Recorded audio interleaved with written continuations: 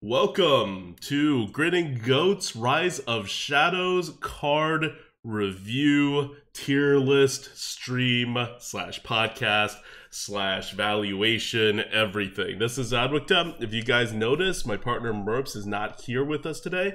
He lives on through the tier list numbers. He definitely helped a lot with that. But unfortunately, he can't be here today, so it's just me giving the explanations for the Rise of Shadows and why we scored things the way we did. We have 100% of Rise of Shadows cards scored for you guys, so we're going to go over every single card coming up. But first, we're going to talk about the meta. Actually, before we talk about the meta, just a little about who we are. We are the Grinning Goat. You don't see my partner here, Merps, but he's very involved,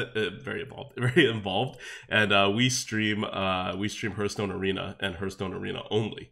So this is we dig very deep, and we have algorithms to calculate all the scores for these that go very deep. Calculates all sorts of stuff like what turns cards are played, how they're trading on the board, like really just very in-depth stuff that we're pretty sure no one else is even coming close to doing on an algorithm level, and that most players, most even pro players, probably don't even think about this stuff on a conscious level. So we're pretty proud of that, and we also run the Lightforge podcast, which you may be listening to this on.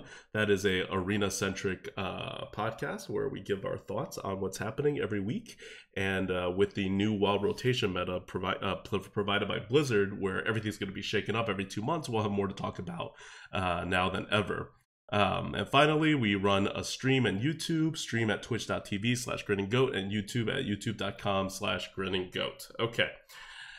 That's it for the intro. And we're really good arena players too. We've both been towards Merps has been number 1 on the leaderboard once. I've been in the top 10 before, and the most recent Twitch tournament that was run, me and Tex got number 1. So we are pretty good at this whole arena thing. Okay. Anyway, moving on. Meta. One thing that I like to do before every single new expansion comes out in Hearthstone is kind of run through what the meta is going to be like. This used to be extremely accurate because Blizzard used to just kind of not do anything in the arena, and your offering rates will be based just on rarity of the card and whether it was a class card or not. And that's it. And then they added like a set bonus where the most recent set has a little bit of a bonus.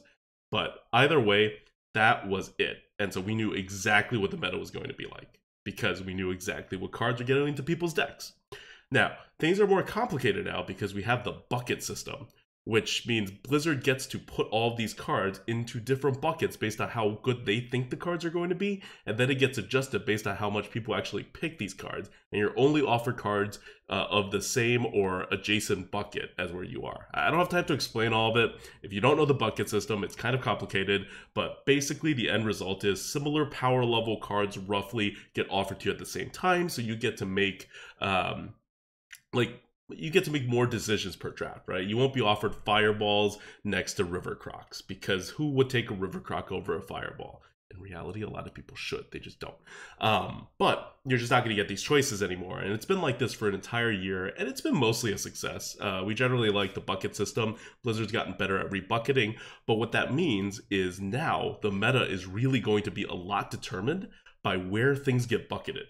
Because if good cards get bucketed low, then you get to arbitrage the system, right? And then instead of then fireballs would be with river crocs, and then you'll see a lot more fireballs in the meta, and that will change the shape of how the meta works. So a really prominent one in the prior meta that we're coming from is Demon Bolt, where Demon Bolt was very lowly bucketed for whatever reason. Even though it gets rebucketed like 2-3 times over the process, Blizzard never moved it up. And Blizzard never moved it up because people weren't picking Demon Bolts that often, because people, meaning the average performing arena player, they're not the best players.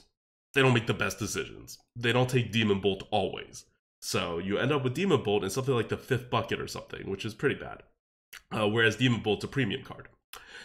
So yeah, so that shapes the entire meta, because now warlocks are super powerful. Now warlocks, when it comes to Demon Bolt, requires you to have a board to be really powerful. So now zoo-like warlocks are way more powerful than control-like warlocks, and it cascades everything. So anyway, point being, how things are bucketed is now a huge effect on the meta. So we can't exactly, precisely predict the meta anymore.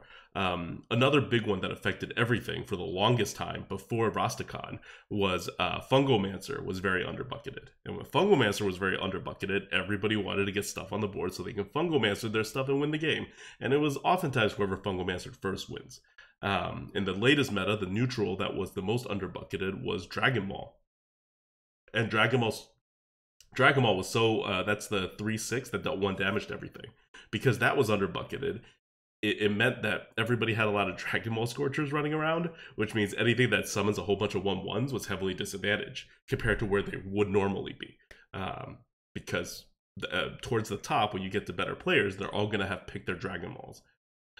So yeah, given all of that, I don't want you guys to think that this meta-analysis is going to be like the top amount of accuracy. Because the first point, I normally have 4 points in this, but the very first point I'm going to point out is that bucketing by Blizzard, including how they adjust things, is going to heavily affect this meta, just as it has heavily affected all the metas in the last year.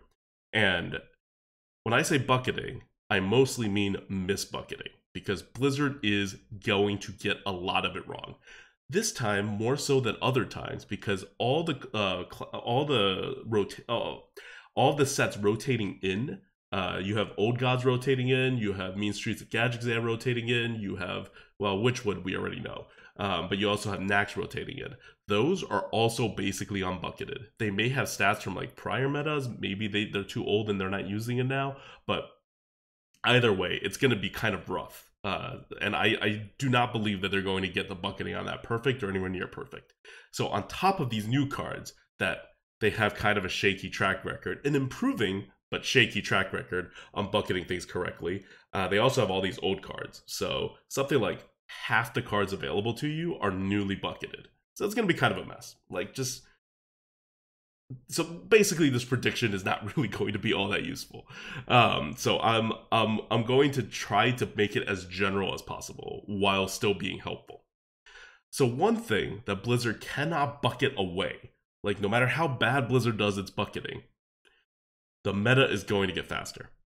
This is just, the cards are so overwhelmingly more pushy than the cards in the last available meta, that this is just going to get faster.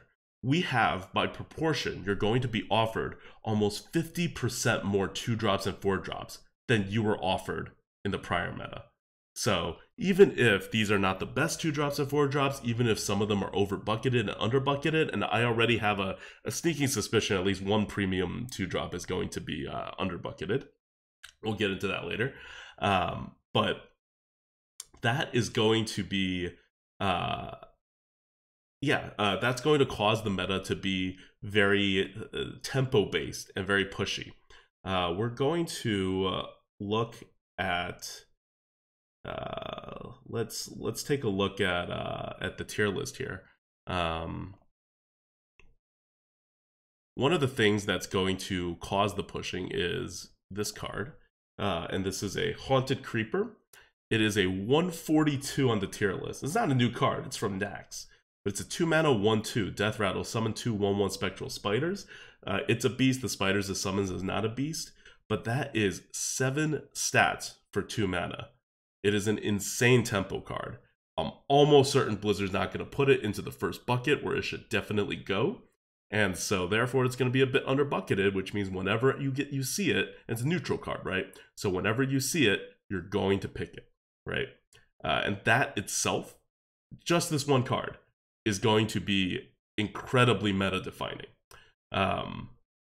Another card that's big, that's going to cause the meta to really speed up is Zombie Chow, which is a 1-mana 2/3 Death Rattle, restore 5 health to the enemy hero, and Mistress of Mixtures, 1-mana 2/2 Death Rattle, restore 4 health to both players. Zombie Chow is a 131, Mistress of Mixtures is a 126.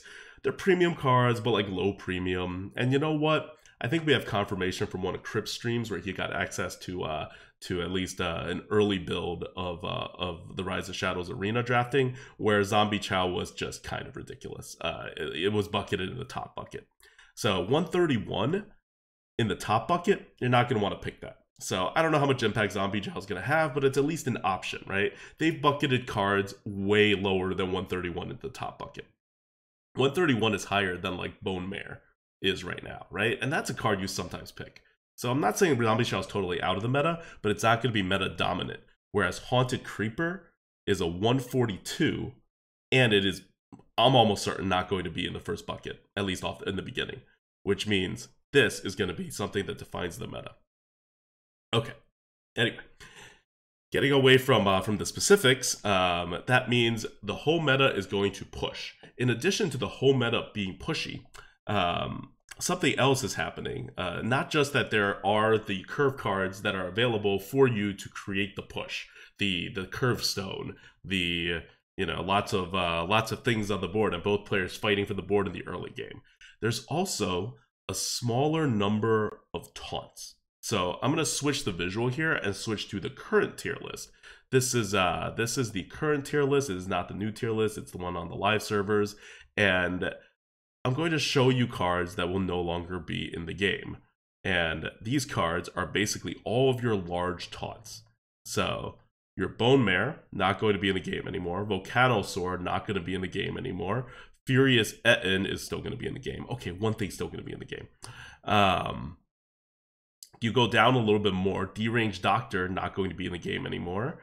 And Sleepy Dragon, that's a big one. 9 mana, 12 taunt, 12 damage of taunt, not going to be in the game anymore. Giant Mastodon, 9 mana, 10 health of taunt. None of them are going to be in the game anymore. These are never your like best cards, but they allow a lot of these really like late game stabilization based decks. A lot of warriors, a lot of priests. That's what they allow to function. And they are all gone. And they're not getting replaced. The new cards that are coming in, they're not that big. The new cards that are coming in, you have your Bog Creeper, right? You still keep your Furious Etten, that's 8 health and 9 health. But that's not comparing to stuff like Mashag Enforcer, right, with its 14 health and a Divine Shield, right? Or the 9 mana taunts we were talking about before with the Sleepy Dragons and the Mammoths. They just don't really compare. So without those huge taunts at the end of the game, this whole entire game is going to be moving faster. Now, that's not to say there's less taunts on an individual basis than there was before. There's actually more 5 mana taunts. And when it comes to lower mana cost taunts, there's just not as much as before, but it's not as drastic. The biggest difference is that starting at like 7 mana plus, you're not going to see your monster taunts anymore. And that allows the push it meta to resolve itself faster. Because if you're all about having 2 drops on the board, then 3 drops, maybe some 1 drops and 4 drops, and then you get to like a Sleepy Dragon and you don't have a hard removal, you lose all your board to just try to get through the Sleepy Dragon, and you lose. So you need a bigger deck. But when you get a bigger deck, you can't have all the 2s anymore, and so you can't set up on 2. And so what the prior meta was doing was kind of compensating by like not quite having enough 2s, having a bunch of 3s, and it was really just kind of awkward. It was a lot of like rock, paper, scissors on whether the opponent had one of these big taunts. Here, in the new meta, without those big taunts, it allows you to build a deck that starts on 2 and to resolve your entire game plan at your pace. Not at your opponent's pace, unless you have a hard removal, but just at your pace. So hard removals are less useful than in the prior meta. But on top of that, partly because there's no large taunts, and as part of this like web of meta things that's happening, it also means that just decks that generally push are going to be more successful because your opponent's late game stabilization is going to be weaker. Okay, so bucketing, number 1 is bucketing. That's going to affect everything. Caveat, asterisk, everything. 2, there are so many things happening right now that support a push it meta that it's just going to happen. Regardless of what Blizzard is doing, we're going to push the tempo here. We're going to push the curves. Now, this new set has come in. The old sets are actually fine on this, but the new set is coming in, and there's no neutral initiative in the new set, or like barely any. In the new set, your neutral initiative looks something like this card, which is a kind of an insane card, but it's Hogclan Hogsteed. 2 mana, 2/1 rush, Death Rattle summon a 1/1 Murloc. Is it a great card? Yes, it's a freaking amazing card. But like it still only gives you 2 damage of initiative. Like ultimately, there's just not a lot of cards in this new expansion on the neutral side that gives you any amount of initiative at all. Like that initiative means the ability to damage something more than what you had on the board at the beginning of the next turn. So usually it's in the form of removals, but it could also be buffs. There's not a lot of buffs either. There's not a lot of rush cards. There's just the neutrals are very neutral-y in this new expansion. You are going to retain Witchwood, which has a lot of initiative cards because that was the rush set. But other than that, it's really like there's a lot less stuff happening. There's no bears coming, like Amani War Bears. That's gone. Yeah, there's no like Fireplume Phoenixes. Like a lot of your ways of getting initiative is gone. Your Fungomancers, you're up on the buff side. So many things are gone, right? Fungomancer's gone, Bone Mare's gone. You're just overall going to see less like swinginess among the neutrals. There's some killer removals out there in the new set, but overall the new set has like I forget what the percentage is. It's more than 50%, but it's less than 75% of initiative cards that the average expansion has had. I did the math, so you don't have to, but I don't have the math with me here.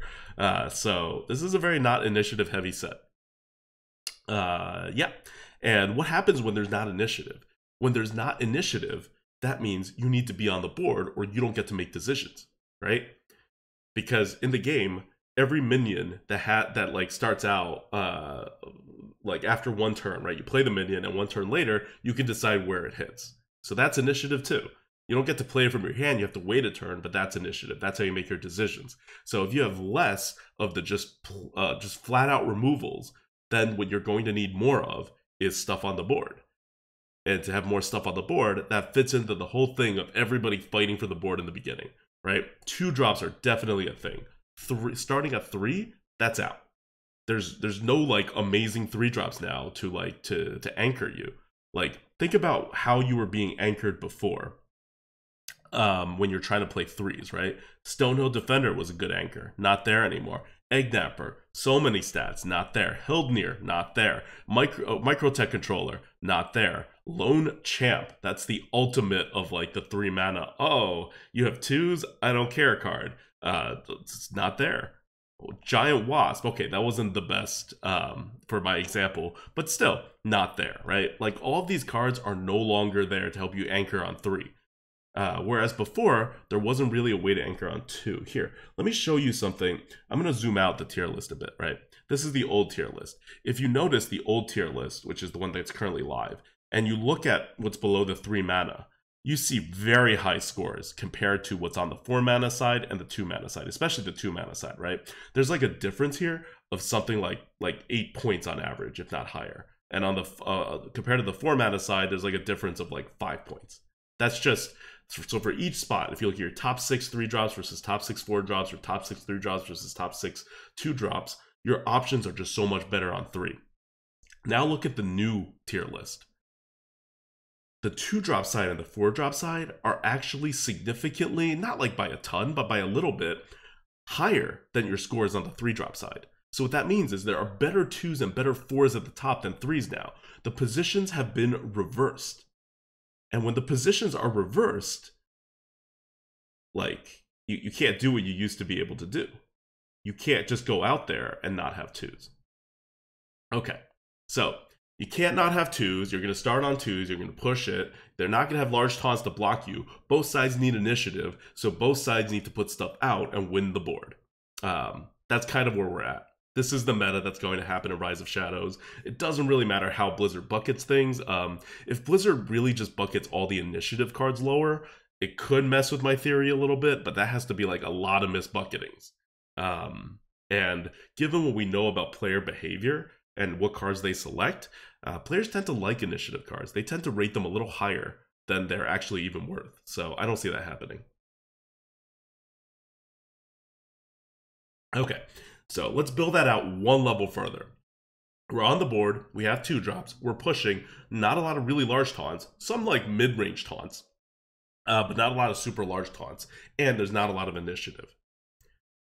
This brings me to the final point, which is that I know some people out there have been looking at certain particular cards and thinking, oh my god, the control meta's back. Especially if you're thinking back to MSG and the MSG meta, where it was kind of a control meta. It was kind of the first control meta that the game had ever seen. And the game kind of never looked back after that because it went from MSG to Ungoro. And Ungoro was a huge control meta. So only recently, in the last few metas, have we switched back into a more balanced meta, and now people are afraid that we're going back to a control meta potentially, not because there's not enough cards for a curve, but because the curve cards are all kind of not so great. They're like good, but they're not great, whereas the control cards are great. We're talking mostly about things like Dragonfire Potion, Fellfire Potion, Warpath is still around, Hagatha's Scheme is now a new thing that destroys everything. Just a lot of great control cards are still existing. And I'm here to say that's not going to happen. Because of everything we've said before, because of a general lack of initiative, lack of taunting, because of the fact that control metas happen more often when you can get away with not having 2s. Because if you need 2s also, and you're building a control deck, like what are you controlling, right? Then you're just kind of a slightly slower mid-range deck, not really a true control deck, definitely not like an attrition deck. So these kinds of attrition priests, attrition warriors, attrition warlocks, which is a weird thing to say, but really a lot of warlocks play in a very attrition-based way, and warlocks are more successful in an attrition-based meta when other people can't attrition, right? They're the original attrition class, but they actually run out of cards the fastest because of their hero power. And their control meta is not going to happen because Dragonfire Potion is epic. It's actually going to get offered less than like half the rate of your normal control card. And Priest has no other control cards left. It has a Holy Nova, which is an overpriced consecration if you're not on the board. Like, it's good, but it's not great. You have Potion of Madness, which is great at controlling if you get it in the very beginning. So it's a very swingy card. It's a very RPS, rock, paper, scissors kind of card, where if you have it, you win. If you don't have it, you don't win. But let's say you put a Potion of Madness into your deck. Are you really going to have it on the first like turn or 2 or 3 turns? That's a very low percentage of chance. So you'll see when we get to Potion of Madness. I think a lot of people are going to be very disappointed at the score because it's not a super premium score. And we always knew it was not going to be a super premium score because on average, the card does not help you as a good player that much. It just ups the rock, paper, scissors so freaking hard that it hurts you if you're a good player. That this card is so existent in the meta. But you using it is like you using an RNG card. It doesn't really help as much. And the Lightforge tier list is always giving scores from the perspective of you are a very, very, very good player. So, priests, ultimately, for good players at least, they don't have enough tools to actually control the board. You have no Psychic Scream. You have Dragonfire Potion, which is a worse Psychic Scream for the most part. And it is coming at the same offering rate as Psychic Scream. How often do you get Psychic Screams as Priest? Not all that often. Like, control priests are living off of Mass Hysteria right now. And Mass Hysteria had an offering bonus on top of it being not an epic. It's just all gone. So, priests are not going to be able to really control. Warriors has Warpath, and that's it. Warriors lived on large taunts and healing and a lot of card draw, right? And Warpath is a way to get you to the late game. Well, now, Warriors don't really have card draw anymore. They don't really have any other board clears besides Warpath, although they never really had any other board clears besides Warpath. They kind of did with Super Collider, but that's gone. And they don't have the large taunts anymore because their class large taunts are all gone with the Tar Creepers and stuff leaving. The other one, the one that can't attack, also leaving. And they have nothing left, and the neutrals are gone. So Warriors, not really going to control all that well either. So you're left with only 2 classes where control is possible, where they have enough cards to control in this meta, and that is the best control class in this meta by far, Warlock. Abyssal Enforcer, like, here. If you look at how the Warlock system is played, just look at the top cards, right? Hellfire, 191, Fellfire Potion 214, Doom 193, Abyssal Enforcer 191, you have a Dread Inferno 156, Twisting Nether 169, Shadow Flame still there 171. Okay, you got a pretty damn good package when it comes to playing a control game. You're not going to have problems with Warlock. I'm not saying Warlocks are going to have problems with controlling. If you want to play control, you're going to stick with Warlock. Also, Shaman can kind of get it going. I don't really know how well this is going to work out, but Shaman has Hagatha's Scheme, which is the new card coming in. That's 5 mana, deal 1 damage to all minions. It upgrades each turn. So if you just have it in your hand for a while, it becomes a pretty good removal. And it'll still have Lightning Storm. And it has a Walking Fountain on top of that, which is a new card. 8 mana, 4/8, Lifesteal, Rush, Wind Fury. So it could deal 4 damage to 2 targets and heal you for 8, and probably still be alive on the board. So that's a pretty damn good control card. So you have those 2 classes that can probably play control. I mean, Warlock could definitely play control. It's probably going to be hard not to play control with Warlock. Or like hard, not as in you can't make Zoo work, but as in you're going to be really incentivized to play control because they're going to keep sticking amazing control cards into your offering pool. And Shaman's kind of like, okay, at control. And that's it. Everyone else is going to be on the board fighting for the freaking board. So that's kind of a different meta than we've seen in the last 2 years. And it's a big jump from how... I think the last meta was pretty balanced between control and on the board play. For the last 6 to 8 months have had pretty balanced metas when it comes to archetypes. Before that, it was like a year and a half of control meta, and now I think we're going to be in a pretty tempo-based meta now, where control classes are like, they come in and they like wreck things, and you're like, oh my god, someone built a successful control deck, or oh, I'm facing Warlock, I guess my whole strategy doesn't work now. So yeah, so that's my summary of the ROS meta. I would love to get more detailed into it, and we'll go through every single card one by one right after this. But because of the very first point I was making, bucketing by Blizzard, we really can't get more in detail than this. This is the level that I'm confident in saying these things will happen regardless of how they bucket. Because of the card pool. Everything else is all the micro stuff is going to be affected by bucketing. It's going to be affected by the class adjust. They also micro adjust the classes up and down. Like if a class is doing too poorly, they'll just like give it better buckets more frequently. So I don't think they know what they're doing with the meta. They just want to get the number to 50%. So we're reading things at a very high level, so that no matter what Blizzard does, these things will happen. Because let's say they don't adjust Warlock very well, and Warlock is everywhere in the meta. They're still at most 1/3 of the meta, right? That's the most you're going to see control. As if everybody picks Warlock whenever they get a chance to, because 2/3 of the time you won't even get to select Warlock. And then there's going to be plenty of people who just don't want to play Warlock, even if they get it. So it's not really a big deal. And on the other hand, if they make Warlock a bit weaker than they should, then you're really not going to see control anywhere, right? So this is how the meta builds. We're pushing it. There's less large taunts, more mid-game taunts. If you don't like super tempo play, then you're going to focus on the mid-game taunts and play a mid-range game, maybe even a later mid-range kind of game. But you still need 2-drops. You still need to get on the board. Like, the meta is going in that direction. So you don't have to like push the face, but you have to fight for the board. And you can't rely on large taunts. You got to rely on mid-game taunts. There's not going to be a lot of initiative that's going to feed into that. And finally, all the control cards are low offering rates or gone, except in 1.5 class. So that's the meta wrap up for Rise of Shadows. Hope you guys enjoyed that. I am ADWCTA. This is the Grinning Goat. And before we go, and before my voice dies on me, if you can't tell, I'm very sick, I am going to give a shout out to our top Patreons who make this possible.